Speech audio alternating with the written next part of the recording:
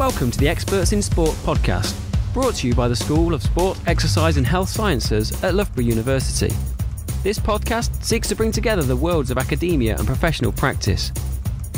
If you're interested in the latest research and trends in sport and want to hear from experts from around the world, then subscribe now, because this is the podcast for you. I'm your host, Martin Foster, Applied Sport Management Lead at Loughborough University. Today, we're here with Dr Dominic Malcolm, Reader in the Sociology of Sport at Loughborough University, and Kerry Glendon, physiotherapist at Loughborough Sport. We're here to talk about the concussion crisis in sport. We hear Dom discuss what the concussion crisis is and how it's become a global crisis across multiple sports.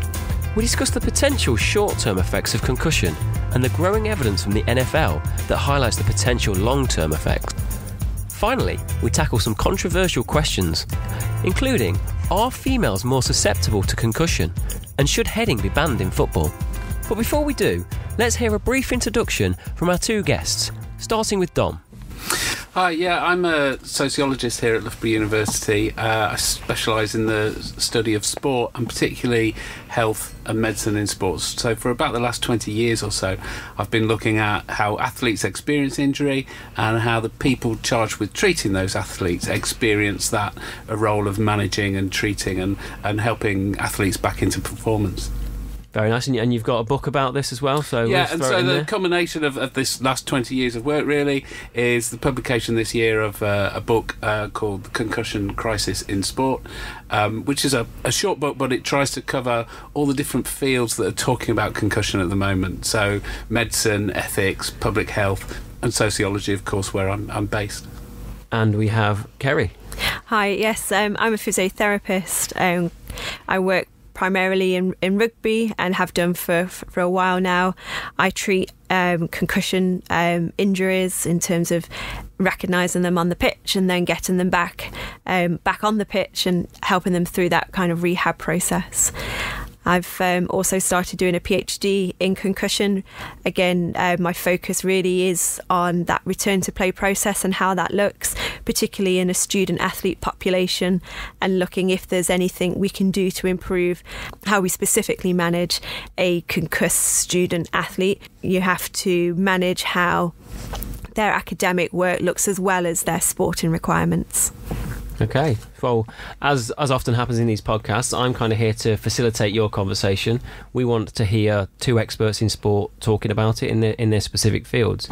So to get us started, your book's called The Concussion Crisis in Sport. Talk us through it. So is there a concussion crisis in sport?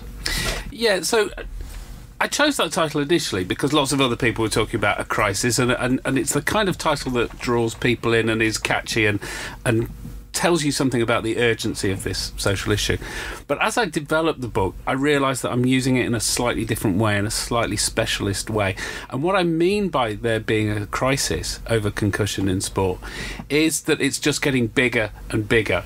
And what I mean by that is getting bigger and bigger is we're seeing that this is a global phenomenon now. So issues that started in North America around American football are now being picked up, particularly in the UK, in Australia, New Zealand, South Africa, and increasingly across Europe as well. And we're seeing it spread across a whole range of different sports. So increasingly sports like football, soccer are being drawn into the concussion crisis, but even sports like cheerleading and sports that you wouldn't normally associate with head injuries are beginning to be drawn into this concussion crisis. The reason why fundamentally it's a crisis is because it seems almost impossible to resolve. All of these different factors are feeding into each other and just fueling the problem, and it looks like any resolution to this is a long way away. Okay, you mentioned in your book there's a congressional review from this. So what happened with that? Did that exacerbate this problem? So the big thing in North America that's driven this, I suppose, is issues around the NFL. And the congressional reviews looked into the behaviour of the NFL and inquired into whether or not their their medical commission and their head injuries committee were sitting on negative research results, whether they were hiding the true dangers from the broader public. And there's a very significant book here in the States called League of Denial, which talks about whether the NFL was in denial of this problem for a number of years, hid the problem from players and from the public, because there are huge financial interests vested in the NFL, and to have that kind of negative publicity, to have mothers in particular thinking that they can't let their children go and do this sport, they feared would be the death of the NFL. So Congress stepped in. Congress has had a number of inquiries focused on the NFL, but also a range of other different aspects of head injury in sport. And ultimately, the NFL came to an out-of-court settlement with the players of in the region of $1 billion would be set aside to pay for these things. And so you simply have to mention $1 billion, and you know that this is a big issue. Yeah. Do we see this as an issue in other sports? So back in the UK, have we seen this as an issue where we potentially think things are being hidden, or is it not the same kind of level? What's the opinion on that? My feeling is that in other sports there's no evidence of things being hidden. There are accusations, particularly around football authorities, for instance. So people have been critical of the FA about whether they've been slow to move. But slow to move is different to actually covering things up. So there's a sense that, well, perhaps people could be doing things more urgently. But equally, the English FA are probably the football association in the world that is taking the lead on this and has pushed further than anybody else. And it's ironically them who are being criticised for being slow in tackling this. Yeah, so it's potentially being picked up as a problem, and people are now trying to do something about it. But people are complaining that it was a problem a long time ago. That's what we're things saying. Should have been done more quickly. But across all sports, you see rule changes. And concussion is the one injury that sports rules have particular protocols for, and they're really extensive. And whereas you can treat more or less any injury as you like, I guess, with concussion there's strict protocol, and there's extensive bodies of text within the rule book that say how exactly these things should be treated and managed. And obviously, rugby being one of those sports that this can potentially happen. How are things dealt with in rugby at the moment, and how has it changed over the last 5-10 years? Has there been a significant change since some of these protocols have been brought in? Yeah, so the RFU are pretty clear at all levels of play. They recommend a player education system, and at some levels of play it's mandatory, so players have to complete the online modules in terms of recognising concussion, and healthcare professionals working within rugby have to complete these online education modules and attend courses to show that they're aware of what concussion is and how to recognise it, and make sure they're competent in recognising and assessing and treating concussion. So things have come quite a long way from where they were. When I think back to what I was taught at university, I don't remember concussion being taught as part of the syllabus, whereas now concussion is hopefully at the forefront of anyone working within sport. That's a really interesting point to contextualise where we're at. We're talking things have changed, and so from when you was at university, and I know listeners, you can't see, Kerry, you don't look very old, so it couldn't have been that long ago that these things were happening. You don't have to disclose that kind of information, so don't worry about that. But hopefully these things have changed. Now, even with athletes having a better understanding of concussion themselves, do you think, and you don't have to state any particular times, do you think the protocol is always being stuck to, or are people still the age old, he's had a bang on the head, give him a slap around the face and he'll be okay and carry on? Because I've got a story about that in a minute.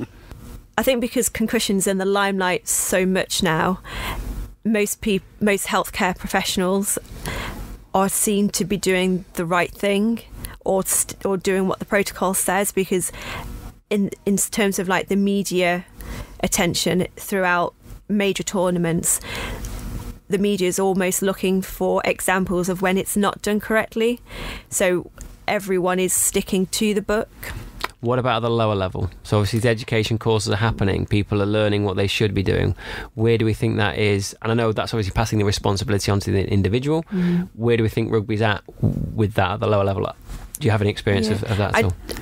From what I've witnessed, it's very good, but again, that's only from my own experiences.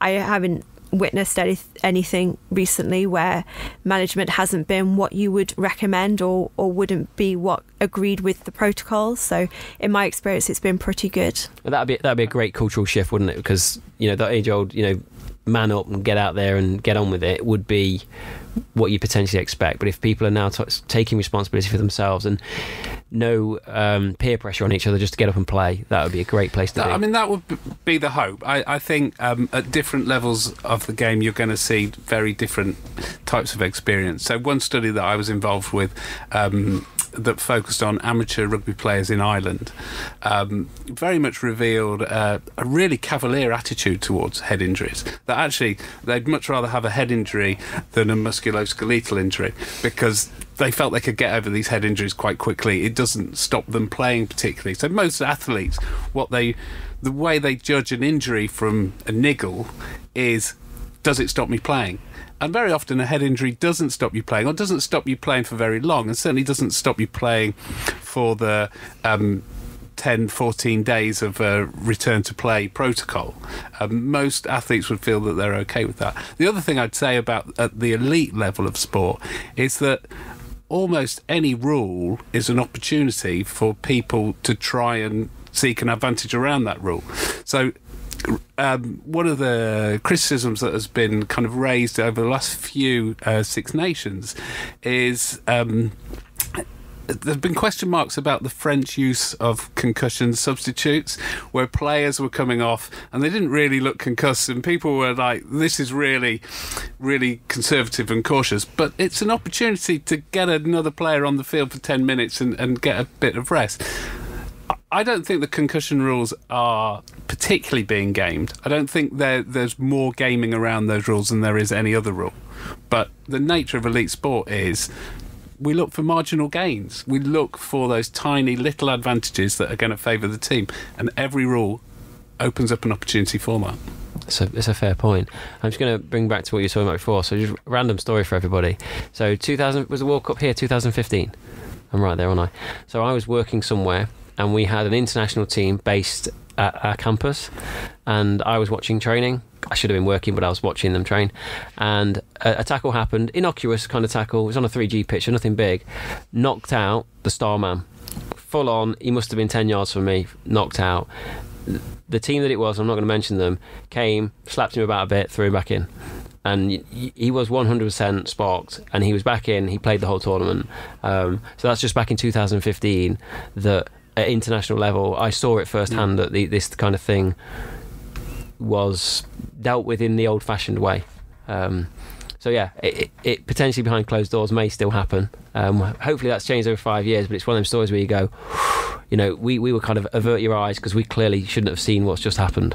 So this is an interesting anecdote to add to the mix. I think across elite sport there is medical innovation. Let's call it innovation. But these are the areas where you experiment and you try and do different things to get an edge, and you see that in the use of performance enhancing substances, and whether they're legal or not. You see this across sport, that people will try and bend the rules. And with concussions happening in training, there's much more opportunity for that. I think, as Kerry says, the media spotlight on televised events gives us a very different flavour, that there is people are going to be held accountable because of that level of scrutiny. But what goes on in training, for instance, is a different matter. And what we see in North America, there's been lots and lots of studies in North America about how athletes are responding to these kind of educational programs, and the findings are not very encouraging. The findings are that actually athletes are quite resistant to change, that they've been brought up in this culture of sport, and they've learned particular ways to do things, and that those are really resistant to change. So it's quite a tough battle to alter that completely. I think that's a really interesting thing. And do you find that with physio? Are players, so we saw in the World Cup final, Sinclair was very reluctant to come off. I know he didn't know what day it was, and we could all see that actually this is the right thing to do. But do you find that on the rugby field that the players are resistant, and is it like, oh, come on, he's okay and all that? Or are people more like, no, actually, we need to be okay, we need to be careful with this? I think it very much depends on the individual. Some athletes are more likely to report concussion symptoms than others. So I think you have to know your players, and it's really important that you know what your players are like during training, but also how they might be different during a match, because changes in mood or changes in the way that they're behaving on the pitch may be your only subtle signs that they've had a concussive episode. At the end of the day, you can only at the moment diagnose a concussion by what the person's telling you. So unless you have any visible signs of like ataxia, which is like being unbalanced or unsteady on your feet, or losing consciousness, or having any visible kind of tonic posturing where that's where someone lies on the floor with their arm outstretched in front of them. In the absence of those visible or like visual signs of symptoms of concussion, you really are at the moment reliant upon what the person's telling you. And so with that, what is the, can you to educate people out there, what is the concussion protocol for when somebody's been knocked out? So the RFU are very clear on their statement in terms of, if in doubt, sit them out. So if there's any doubt that they might have suffered a concussive episode, you sit them out and get them reviewed by a medical professional to see if they are concussed or not. And is that the same in the NFL? Does anybody, do you guys know with the NFL? So one of the things that we've seen, I mean, that's basically sport-wide, the kind of if in doubt sit them out, or there are different phrases about recognise, remove, return and so on. But because we know so little about the brain, and because we know so little about head injury, the only really safe way to deal with these things is if there are any concerns, take the most cautious line that you possibly can. And I think one of the interesting things about concussion, and to hear Kerry talk about the difficulties that she has on the pitch, reading different signs of loss of consciousness is possibly the easiest one to see because it's visible to everybody. But amnesia or lack of balance or dizziness or effect to the vision and things like this, or hearing, they're really difficult symptoms to pick up. And you are reliant on the individual reporting to them. And the opposite is, you gave the Sinclair example, that there's 5 million people sitting on their sofas in England going, he's clearly concussed, you've got to take him off. So on the one hand, we've got the medical experience, which is, this is a really difficult thing to diagnose. And on the other hand, you've got millions of people watching television and saying, this is really easy to diagnose, I can see it from over here. So that's the kind of contradiction that really fuels this crisis. And what you have in the NFL, I know they've moved more towards neutral concussion spotters, so people sat in the stands who are informing the medical teams if they see something from there that needs to be addressed. And I mean, generally, I'm a big advocate of more and more neutral medical support across sport. So across the whole of sport, the more you have the medical staff tied to the coaching staff, the more difficult it is for the medical staff to perform. The irony here is that concussion is probably the one injury where it really pays to have somebody who knows the athlete. That's what I was just going to say. Because you're looking at tiny things that you would only pick up if you really knew the individual. Yeah, so you're in a catch-22 there, really, aren't you, with that? Yeah, whether it should be that neutral or that somebody who understands them. Somewhere in between the balance may lie of that discussion of a neutral and somebody who knows them. So they've implemented that in rugby this year, where they have an independent doctor who will do a HIA or a head injury assessment alongside the team doctor, and then it's a discussion between the impartial doctor, the team doctor and the athlete to kind of come to that conclusion. And I think I think that's definitely a better way to go. So they'll have someone up in the stands. So you'll have your own team member up in the stands watching it, video footage at all angles to try and identify anyone that might have had a collision or might have had an impact to the head that might require a HIA. Well, it's interesting. I mean, we're talking a lot about concussion, but what are the problems with concussion, both short term, but I think a lot of this has come from the long-term potential issues of concussion. What evidence do we have for that?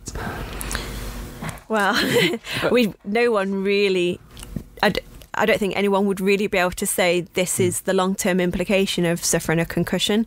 I think every concussion is so individual to the person. So the same person could have the same amount of head impact on 2 occasions, and each time that concussion be very different. Same as the 2 different people could have the same impact, and those 2 people have very different concussion symptoms. So there's so many variables that go into a concussion.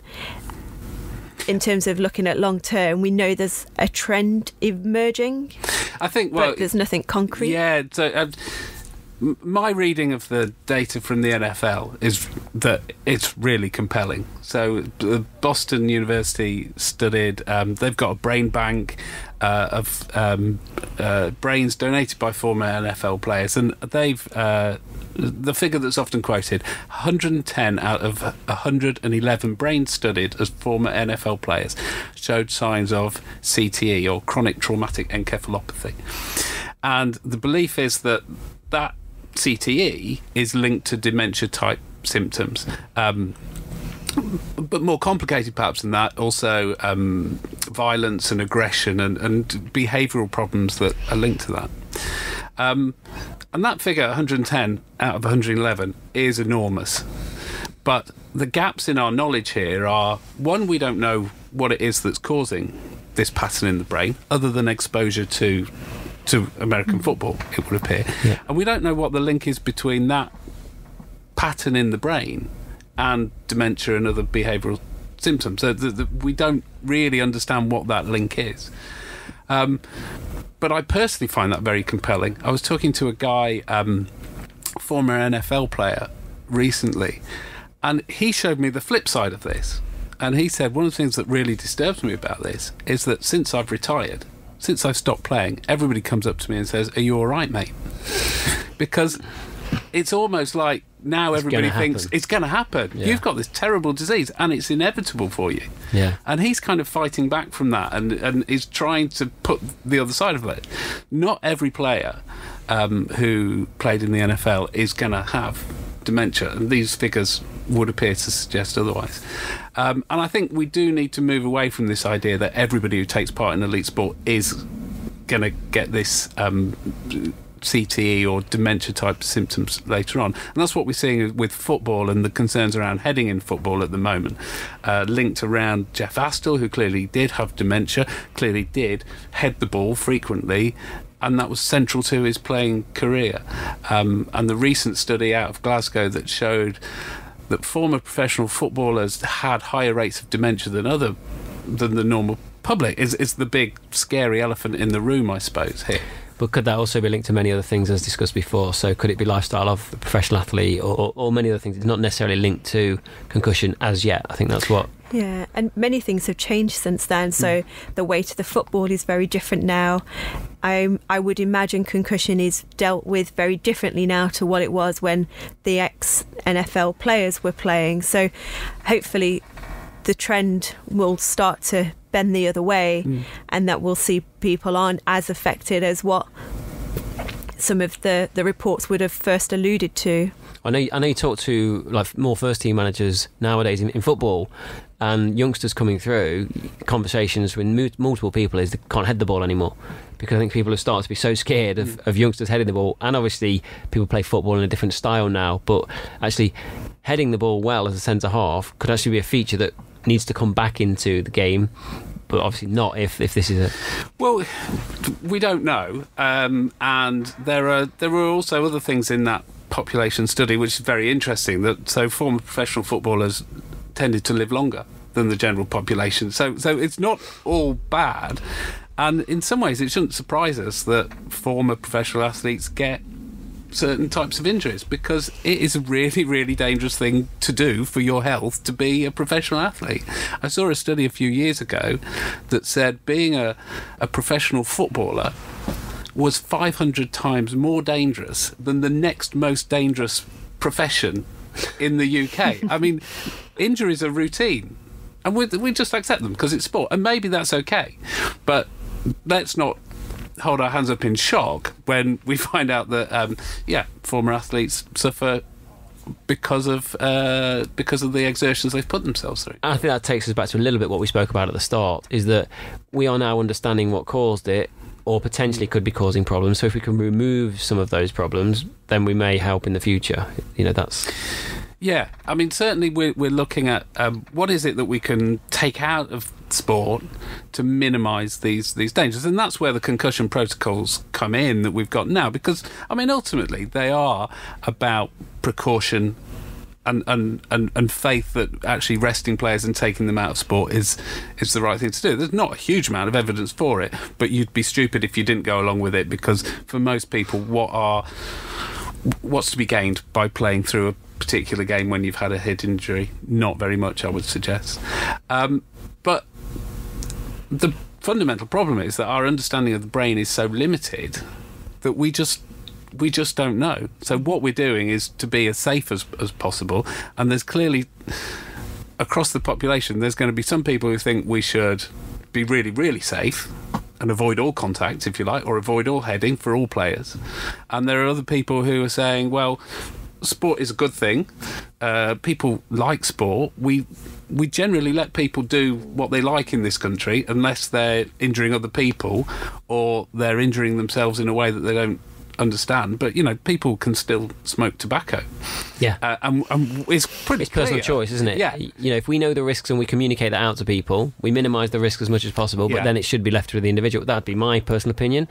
But I suppose it's the wider side of, if there's more medical problems coming and occurring from certain situations, the cost and the burden on the NHS, as an example, is another thing that could be potentially considered from a wider societal piece. Yeah, and that's very much the fear around dementia, is that this is something which is getting bigger and bigger. It's getting bigger because populations are getting older, and it's, in many ways, dementia is a cause, or no, is the outcome of us solving a lot of other medical conditions. But there is this big fear that that's particularly costly to deal with dementia, that it's particularly traumatic, because we only really hear the stories of the family who are looking after the dementia patient. By their very nature, the dementia patient can't really tell us how they feel.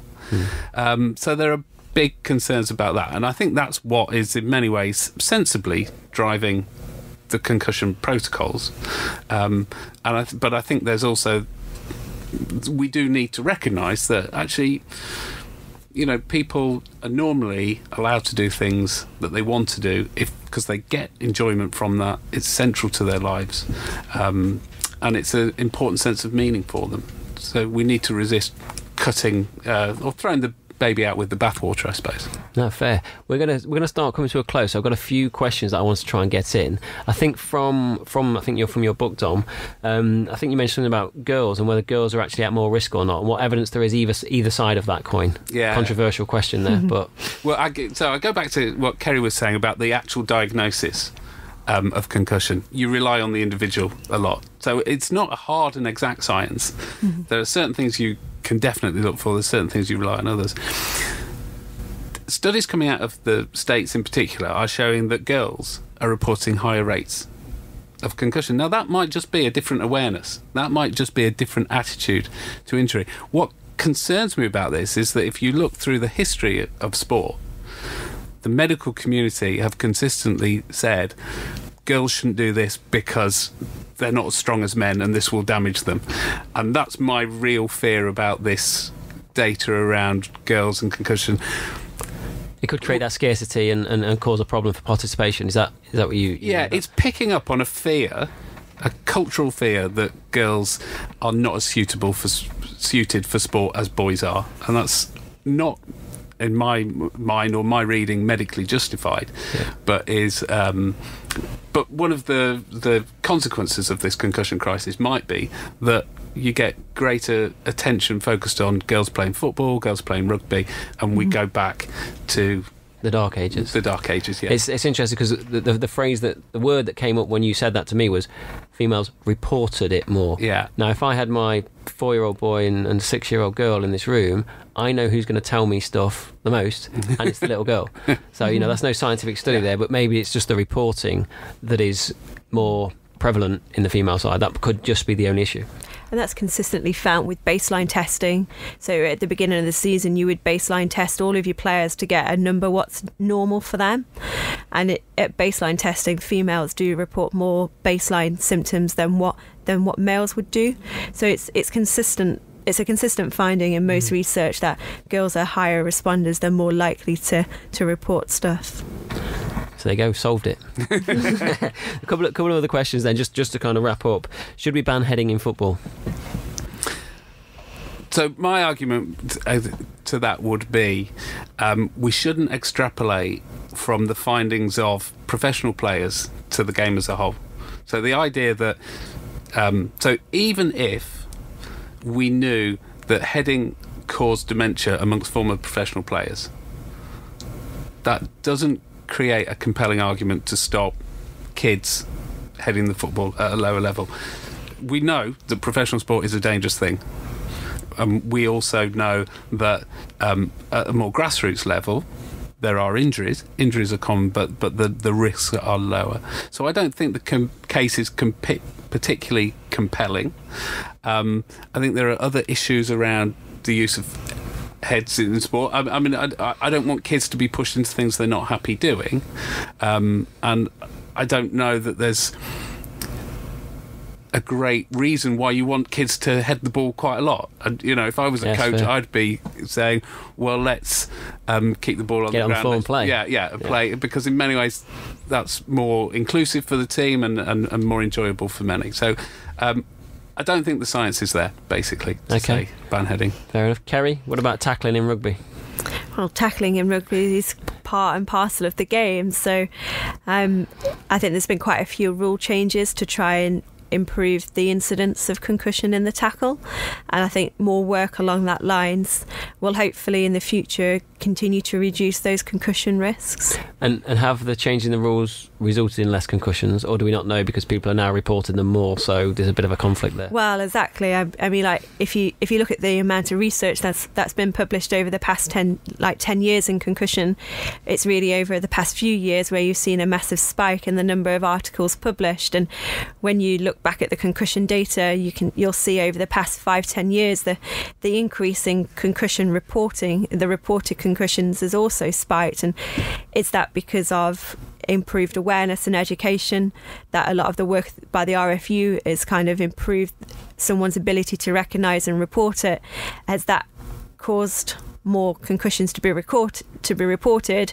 I very much doubt it's caused more concussions to occur. So it's a chicken and egg situation, really. It would be really hard to say which ones cause more concussions. But just be clear, we're definitely saying tackling is to stay in rugby. Yeah, I don't think you could play rugby. It wouldn't look like rugby. It'd be a different game. Rugby. Yeah, exactly. It'd be a different game. I think there's a different issue around tackling in PE lessons in schools. Yeah. Okay. So there's a different issue around the consent of the individual. I think every individual has to. We wouldn't be happy with kids boxing in school, for instance. Yeah. And and tackling in rugby in schools is the next most dangerous thing. You can't just get rid of the next most dangerous thing, because in the end you get rid of everything. So that's not a good argument. But there is a question mark about. I think the question mark comes if students are coming and learning and growing at the same level and developing and there's a time to introduce tackling. Yeah. However, so this is personal experience from years ago. My school was massively football, and we had rugby lessons. And probably, I don't know, year 8, year 9, first time I'd ever played rugby. In my PE group was the 3 counties captain. So he was captain Nottinghamshire, Lincolnshire and Derbyshire. And I'm, Mr. Billy footballer.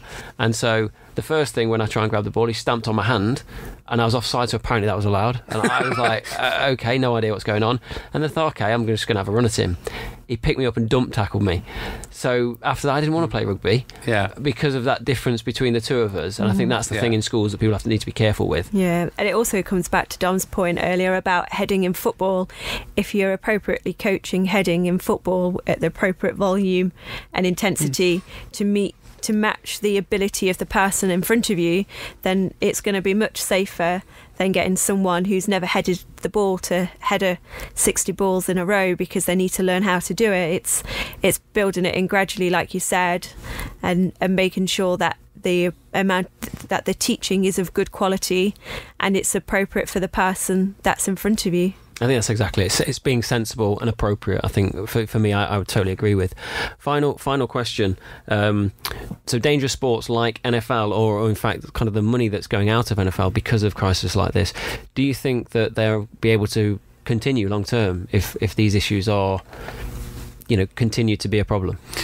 I think that the financial interests in some of these big sports are so significant that they are likely to continue. I think the other thing I'd say is that actually there's a ready supply of people who want to take part in these sports. And we focus on the NFL or we focus on rugby, but actually, interestingly, is the case of boxing, because what we're now saying about the NFL and rugby and football has been known about boxing for years and years and years. And the British Medical Association and many other medical associations suggest that that should be banned, and it still hasn't been banned. So that's quite a cautious note to make you think, should the NFL go? It changes people's lives, the players who take part in the NFL, and not always in good ways, but for some people in incredible ways. It has incredible meaning for people as well. It's popular for a reason. And so it's not likely to just disappear. The interesting thing about sport is that it's always the thing in our society that is more dangerous than most other things. We take part in sport because we can tackle each other, we can run into each other in a way that we can't do in everyday life. And that's the joy of sport, that's the appeal of sport. And sports do change over time and they become less violent over time, but they will always be one of the most violent and physical things in our society. I think that's a great point to finish on. Thank you very much for coming in and kind of chatting to us. I think the insight you've given us into what concussion is, both medically and the sociological side of things, gives a great insight to everyone. I think potentially the take-home message being that we need to think about concussion. We need to think and learn more about what's happening with concussion and whether it's a problem. We need to be pragmatic in educating everybody around it. But if people want to play sport, let's play sport. Let's make it as safe as possible, but let's see what the future holds for concussion. So thank you guys for coming in, and I'm sure I'll speak to you again in the future. Thank you. Thanks for listening to the Loughborough Sportcast. If you want to get in touch and let us know any subject areas or experts that you'd be keen to listen to, then contact me, Martin Foster, on m.foster@loughborough.ac.uk or tweet me at martinfoster82. Bye for now. We'll see you next time.